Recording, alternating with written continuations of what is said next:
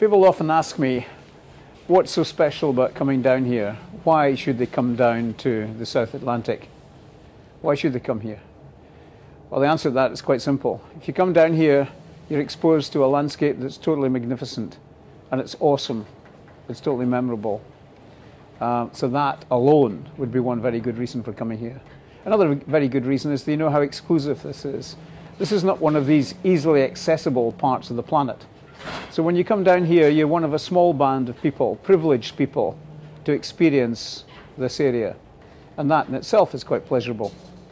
But one of the highlights, the really undoubted highlights of being in the South, is when you do this trip that you're on, which is out of South America, calling in at the Falklands, South Georgia, South Shetlands, and then into the Antarctic Peninsula before going back up to Ushuaia. When you arrive at South Georgia, nothing prepares you for the sight that greets you.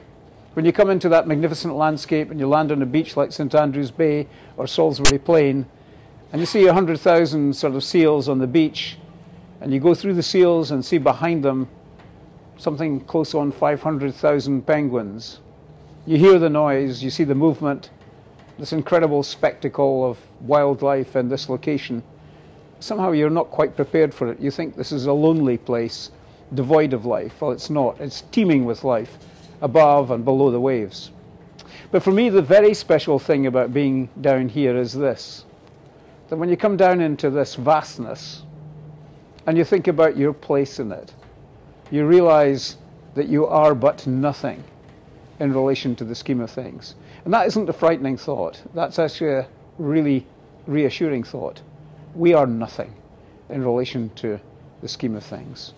So the Antarctic, the polar experiences give you a perspective on existence that is really pretty important. No matter how great we think we are, how important we are, our lifespan is infinitesimal in relation to the scheme of things. And that is maybe one of the main reasons for coming down here. It gives you a perspective on your existence, makes you think. I talk all the time, in every lecture I do, about looking, seeing, thinking, and doing.